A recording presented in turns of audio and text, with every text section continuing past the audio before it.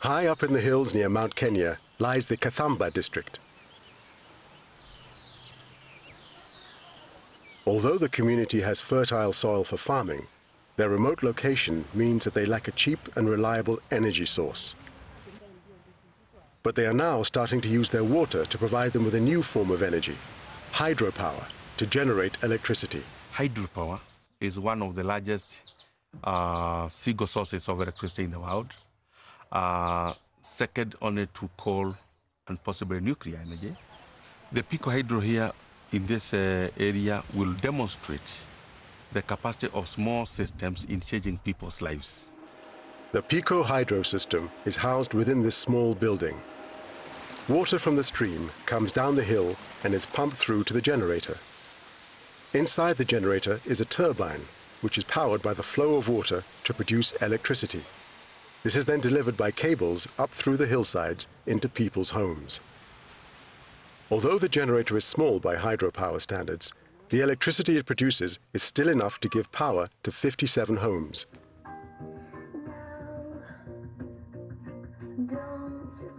In the past, people in Kathamba relied on expensive zinc-based batteries for their radios and inefficient kerosene lamps for lighting. Naked wick lamp is highly polluting and very dangerous. In fact, a number of houses here have reported fires and accidents using kerosene. And by removing kerosene and introducing electricity, their lifestyles have changed. Grace Mabuti has lived in Kathamba all her life. During this time, she used kerosene lamps to light both her kitchen and her house, where her children would read and do their homework. I used to have a lot of problems in the past buying kerosene. And even now it's hard to find and expensive. But using electricity has made a huge difference to my life and that of my children. We no longer have these problems now that we use electricity. Not only was kerosene expensive and polluting, it ran out very quickly, which meant that parents had to prioritize using rather than for reading. A retired teacher and now a community leader, Nancy Mugo has noticed the difference that introducing electricity has made to the children here compared with those in the neighboring village. The major problem we have is studies. You know, I've been a teacher as I've retired.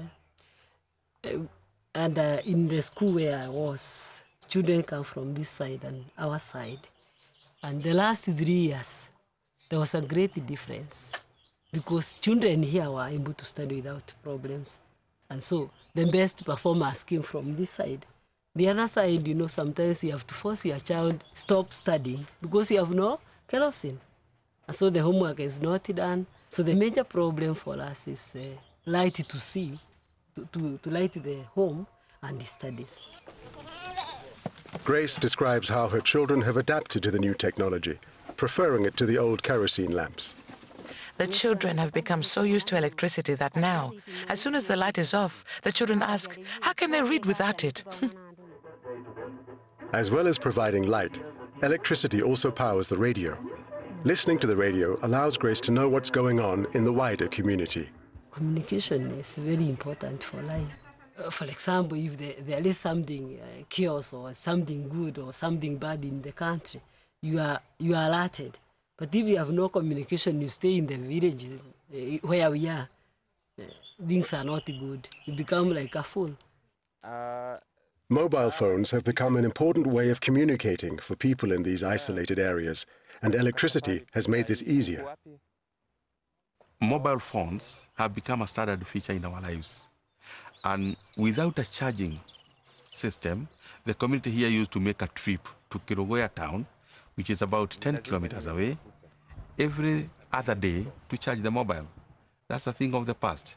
And with the mobile, there is a lot of increased security, better communication, and well-being, so to speak. The success of the Pico Hydro system in Kenya means that it can be applied elsewhere too. All that's needed is a small available stream of water, together with a community that's willing to invest in the funding, building, and maintaining of the system itself.